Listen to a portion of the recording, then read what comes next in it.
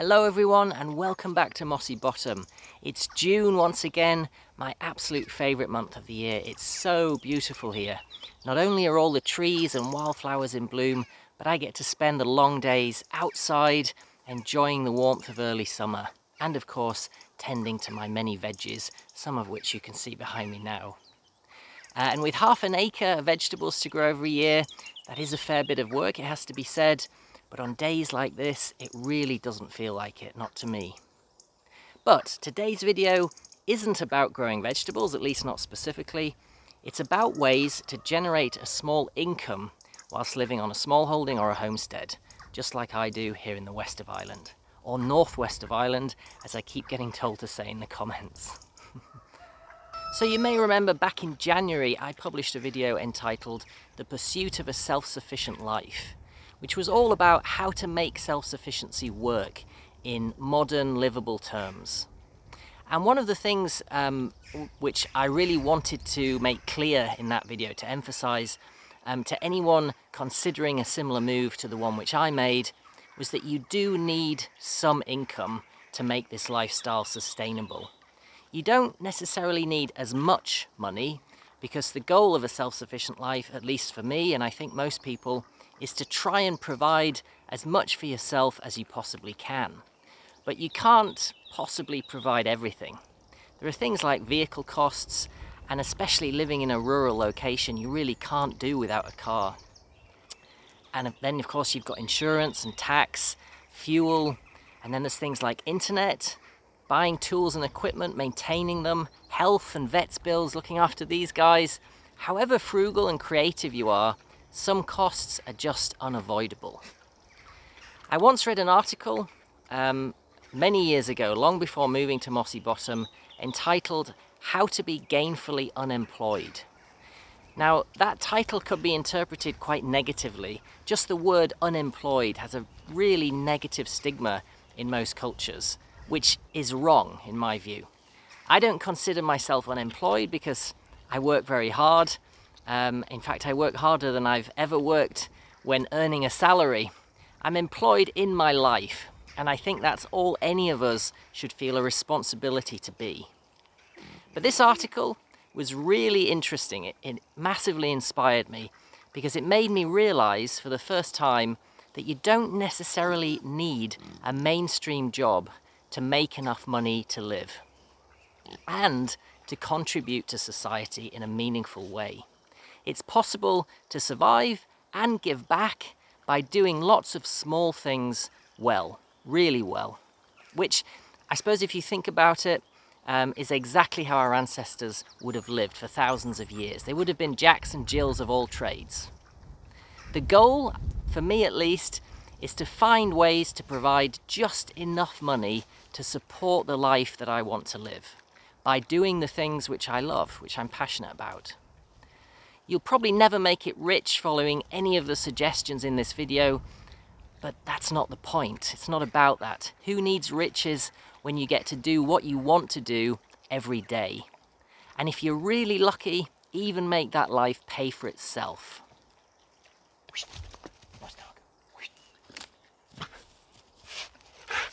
This video is sponsored once again by the lovely people at Skillshare, which, as well as having creative and practical courses on just about every subject you can imagine, is also a great place to learn about how to get paid doing the things you love, how to turn a passion into an income, and in doing so, how to work remotely, which is so relevant to everything I'm going to talk about today. And here's a great example. Make a Living as an Artist, Strategies for Crafting Your Creative Business by Brooke Glazer. And this is one of the most comprehensive and intelligently written courses I've seen. It's not about being an artist, but rather about turning a creative passion, whatever that might be, into a career, which is exactly what she's done. There are Skillshare courses on starting a small business, on marketing, on finding motivation, and even on thinking outside the box, which is so important. Finally, the first 1,000 people to use the link in the description will get a free trial of Skillshare Premium membership, and after that it's only around $10 a month. Okay, so I have 7 ideas to throw at you today. And the first potential source of income on my list is something which I've been doing myself since my second season here at Mossy Bottom, and that's selling produce, particularly fruit and vegetables. And I think growing organic food from the land is a huge motivation for most people who want to move out to the country and live on a homestead or a smallholding, so it's a pretty obvious thing to do. Now, there are many different options in terms of making money from that produce. You could have a little stall like I do, selling food to passers-by at the end of your lane, or you could venture into a vegetable box scheme, a CSA scheme, which are definitely growing in popularity as people, at the moment at least, are becoming more conscious of the need to buy locally sourced food. It is, of course, a lot more work though. That would be the major downside. And there's a real danger that a business like that could take over your life. I've seen it happen to people I know. I think when setting up your own business, people tend to invest even more time than they would if they went to a mainstream job working for someone else. But that's a balance that you'd have to figure out yourself. You could even have a pick your own field where people come and harvest your crop for you. I remember pilfering strawberries from my local pick your own strawberry field when I was a young lad. It was one of my favourite things to do in the summer. They seem to be a less common sight these days, don't they? Maybe it's time for a comeback. I think there probably is an appetite for it. Strawberries are one of my absolute best sellers on my stall. And I think that could be a particularly successful idea in a touristy location, perhaps on the edge of a town. Personally, my goal is only ever to grow the things I want to grow and enjoy growing, and that I can eat myself. Still no garlic, folks. There never will be. And then to sell the excess, which of course there always is through the summer, although the animals do eat a lot of it, I have to admit. And that makes me a modest amount of money on my little stall without in any way compromising my lifestyle, because for me, that's what it's about.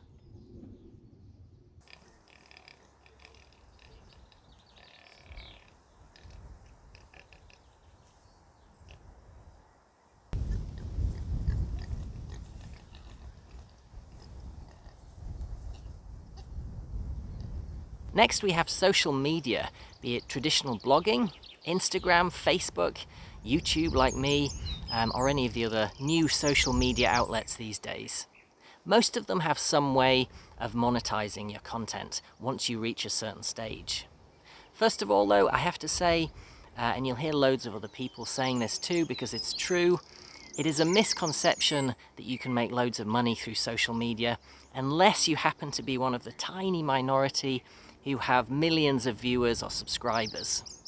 It's not something that scales well. So you have this huge quantity of people in the middle that make very, very little, and a tiny minority at the top that make a huge amount. Especially when you take into account the amount that's taken in fees and in taxes and other costs. And yes, for anyone wondering, every cent that I make through YouTube is taxed. But if you enjoy sharing your passions and your way of life with other people, be it through words, pictures, videos, or any other medium, and are willing to do so with honesty and sincerity for the sheer pleasure of it, then you might be surprised, I certainly have been, by how much people are willing to get on board and support you in doing that. People are definitely attracted to alternative ways of life. So if you're thinking about or perhaps already living an alternative life yourself and enjoy sharing that life with other people without having the intrusion of the people coming to your home, then it's definitely a good option. And in today's world of high-speed internet down every country lane, it's also very doable. Even Mossy Bottom has recently been upgraded to 4G. We're 1G behind the rest of the world, but still, I can finally upload videos without having to drive into town. Now that's progress. One final point regarding social media. I never went into it with the intention of making money. From that very first video, it was all about trying to inspire and motivate others. Of course, if something which you love doing becomes a way to support the lifestyle which makes you happy, as it has done for me, then you're one lucky bugger, and I really feel that way myself. And in that situation, I think anyone would be mad not to grab hold of that as tightly as they can.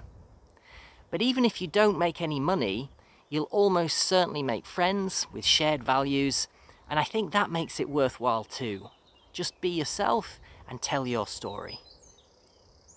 Okay, so next on my list of ways to make an income on a smallholding or homestead, and a complete departure from social media, is something that farmers have been doing for as long as farming has existed, and that's breeding animals. It's an area which is very relevant to self-sufficiency because animals can be a vital part of pursuing that kind of life. They work towards the same goals that you have while simply going about their day-to-day lives and being happy. Pigs plough, rabbits fertilise and mow, chickens lay eggs, ducks eat slugs and snails. Every animal has a use. And of course, the chances are, if you're anything like me at least, you'll have a deep love of animals and want to incorporate them into your life anyway, just for the sheer pleasure of their company and watching their antics. Now, livestock breeding is definitely not something to go into lightly. It requires plenty of research and an investment in things like housing, food, and the right environment for your critters to thrive in. It shouldn't be something you go into just to make money. That's not the point. Rather something that you do for the love of it, which can become self-supporting. In terms of what to breed, it really depends on how much land you have and, of course, where your interests lie. I purchased my Kune pigs, which are right there next to me. You might hear some oinking, from a specialist breeder here in Ireland who absolutely adored his animals. And I personally sell chickens, ducklings, and young rabbits as pets, which is about my limit on an acre of land. But it does pay for their feed and their housing costs. I even know, believe it or not, a local alpaca breeder. It's amazing what you can find out here in the west of Ireland, the northwest of Ireland. In the context of a small holding, I definitely recommend choosing rare breeds, which perhaps escape the attention of commercial farmers.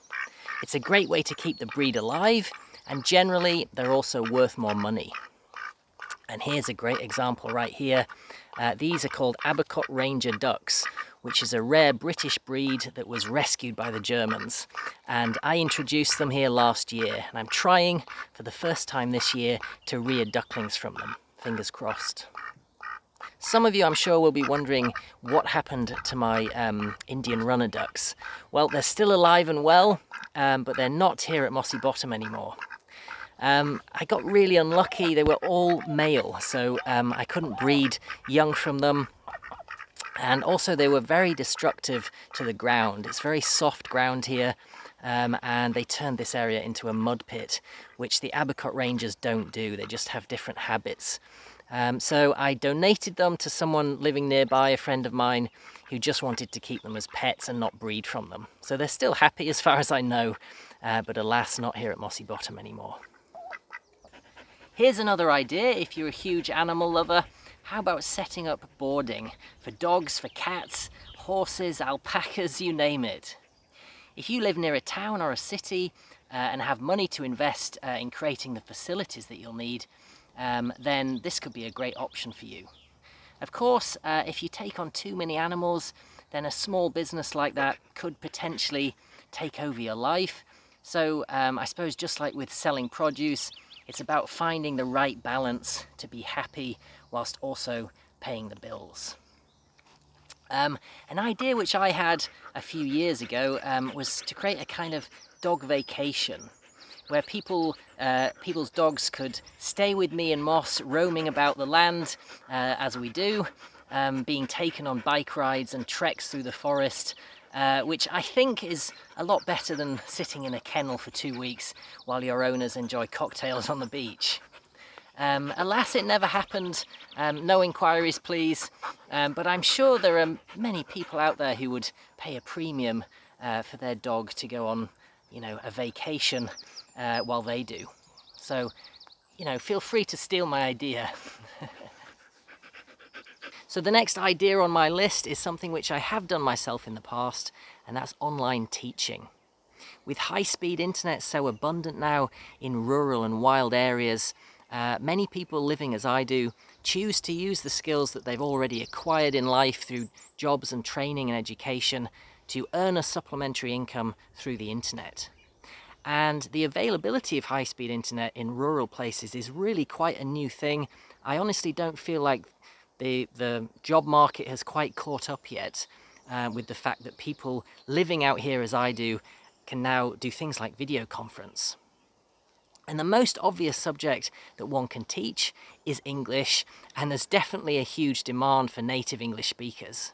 But wherever your expertise lies, there's a pretty good chance, I would say, that some people out there are willing to pay for personal tuition, especially in this, well, what will be a post-COVID age in which we're all so much more familiar with the likes of Skype and Zoom. I predict online learning is going to be a burgeoning industry in the coming years. I reckon this is the time to get into it if it's something that interests you. And of course, there are myriad other ways to use the internet to supplement your income. Many people these days can work entirely from home. For me personally, any time sat in front of a computer is time I'd far rather be outside working with my hands, and you can see how much of that I do, even in the Irish rain, which we get plenty of. So finding the right, the right balance between free time and money that you can potentially earn could be the challenge for anyone taking the work from home option. Okay, on to the next potential income source.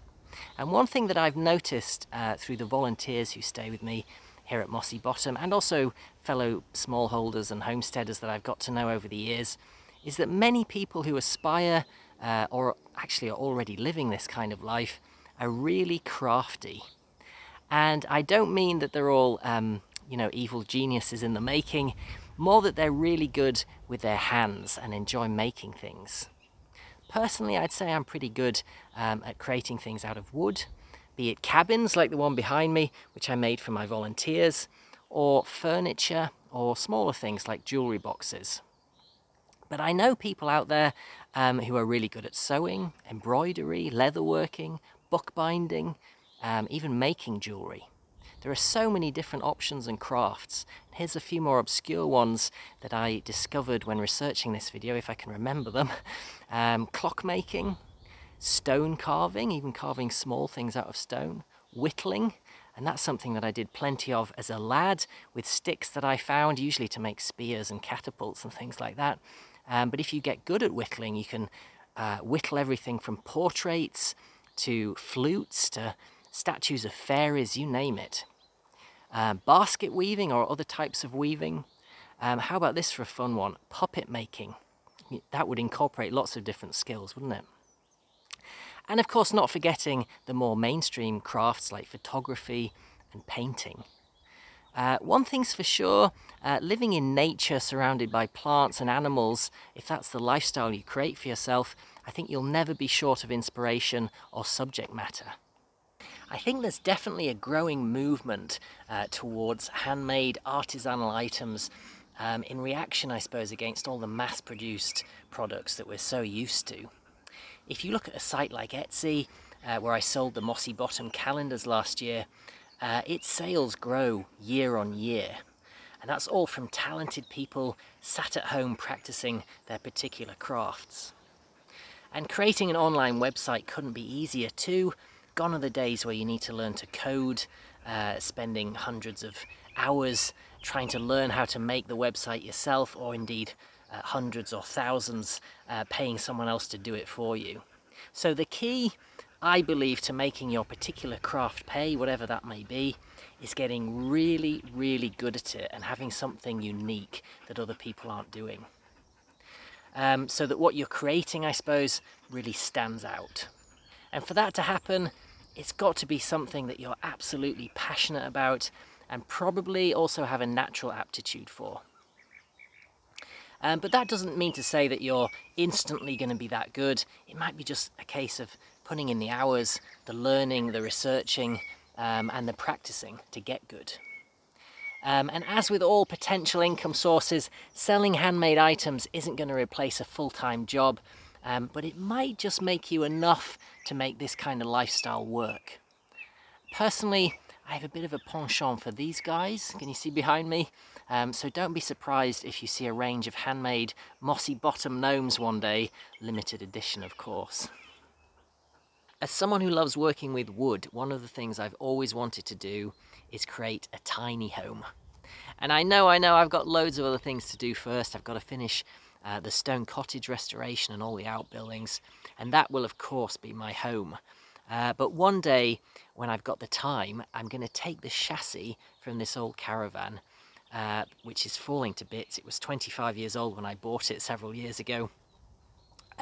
But the chassis should remain in good condition, and I'm going to build a tiny wooden home on top of it, with a kitchen, a shower room, and of course a bed up in the attic space in the rafters. We're going to have exposed beams, there'll be a wood-burning stove of course, lots of rustic features. That's just the sort of thing that I can happily pour hundreds and hundreds of hours into making. And what I might then do is park it somewhere beautiful on my little piece of land here in Ireland and rent it out as a kind of guest house during the summer months, so that people could come and stay with me for, I don't know, a week and get the full mossy bottom experience.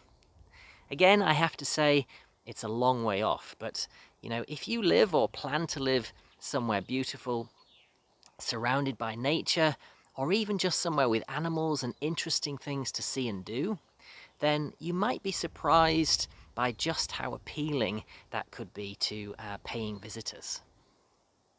So that's the next idea as a potential income source for your smallholding or homestead, turning part of your land into accommodation. And sites like Airbnb have really taken off in recent years because people are increasingly looking for unique places to stay. I think that's the key. If you can create an experience rather than just provide a bed and basic facilities, then it might just prove popular. And if you're worried about loneliness as well, moving to a more rural setting, then it might be a great way to maintain social contact.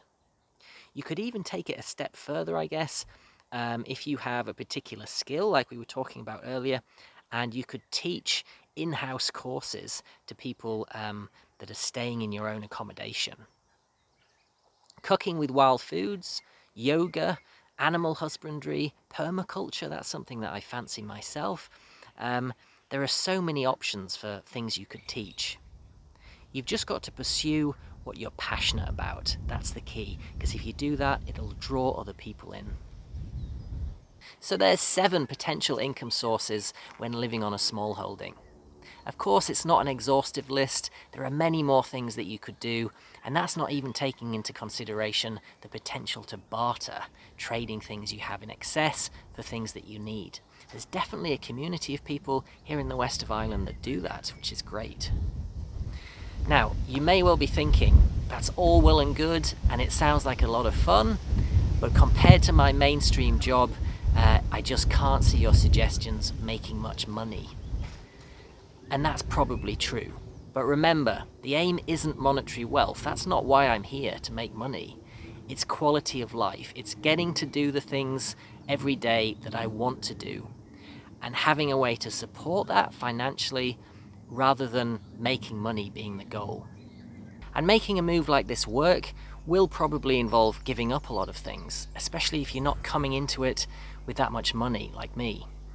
New cars, holidays, I haven't had one of those myself for over a decade, but then I don't crave holidays. I want to be here all the time. Gadgets, meals out, that kind of thing. But it can be done, and you adapt to your situation so that you're not craving those things anymore. You're craving time with your animals and the excitement of a new season, growing new things, tasting new foods. It's really a question of wanting it badly enough to make the necessary compromises, and some people will and some people won't. You have to be creative, you have to be determined, you have to be good at what you do, which takes commitment and research and patience. And more than anything, you have to be brave enough to take a chance. It's sort of like that moment in Indiana Jones and the Last Crusade. I apologise for the cheesy movie reference that anyone not from my generation won't get, but there's a moment in which Indy has to take that step onto the invisible path right at the end of the movie. He can't see where his foot will land, But to get to the other side, he has to take a leap of faith. I love that moment. And he does, because the payoff is worth it. What a fantastic metaphor for quitting your job and moving to a small holding in the wilds. But the key point there is it has to be worth it. Okay folks, enough of the cheesy metaphors. Good luck to each and every one of you, whatever your personal path is. Of course, it's going to be different for everyone. Maybe you're someone who's already living this type of life. Maybe you aspire to at some point in the future, but you're not ready yet. Maybe you just like watching others live this life from a distance. The future is yours to take, so make it a good one. Thank you as always for your support, be it through GoFundMe for the cottage restoration, Patreon, or just by watching my videos. For me, it's definitely you guys that make this life possible. From me and from Moss, bye for now. Good boy.